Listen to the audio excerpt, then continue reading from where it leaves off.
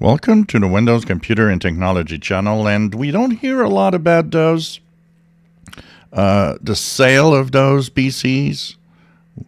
We're talking about those Snapdragon ARM PCs with, of course, the fact that they are Copilot+PC compatible, which means they are powerful and can have recall and so on.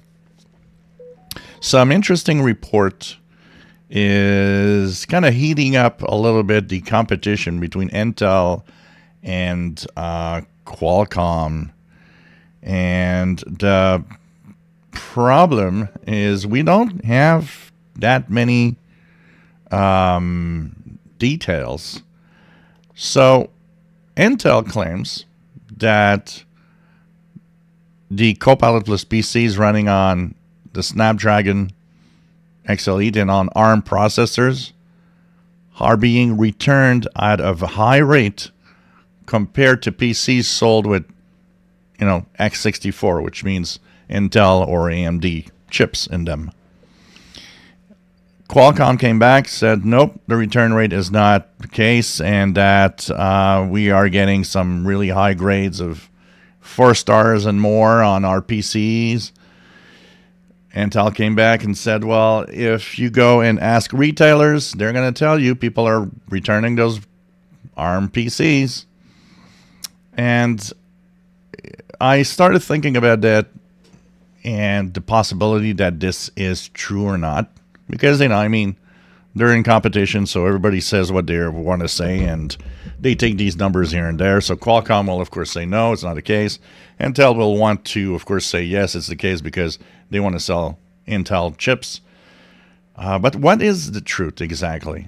This is interesting. You know what? I actually had an idea that I should probably go take a walk to Best Buy and to a couple of stores that have those and ask the sellers if, it's true or not.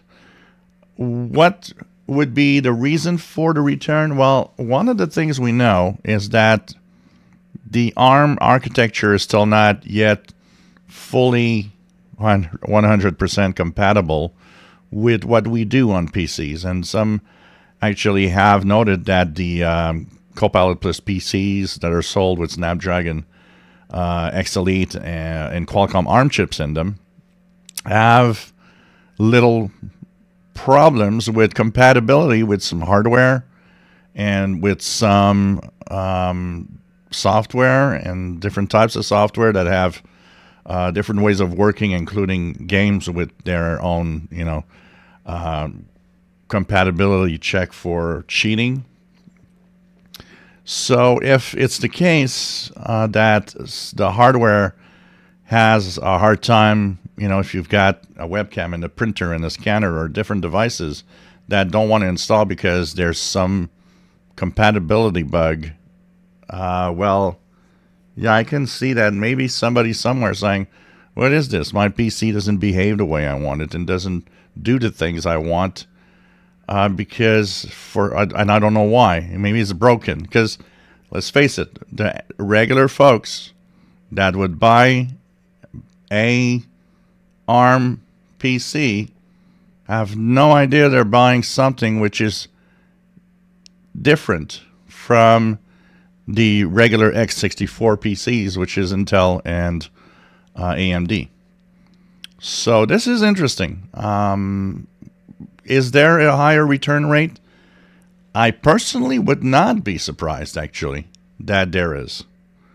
Because if you can't do things you do normally, of course you'll return the computer and say, well, this doesn't work. So, I don't know. What do you guys think? Is it bogus? Or is there a higher return rate on ARM PCs right now? If you enjoy my videos, please subscribe, give us thumbs up. Thank you for watching.